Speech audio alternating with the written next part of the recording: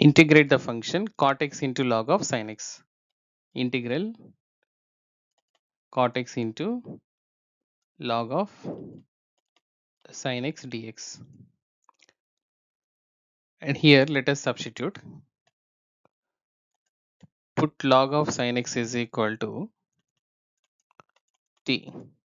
So differentiating with respect to x, we have differentiation of log is 1 upon. So 1 upon sin x into differentiation of sin x is cos x by chain rule. So dx is equal to dt, that is cot x dx is equal to dt.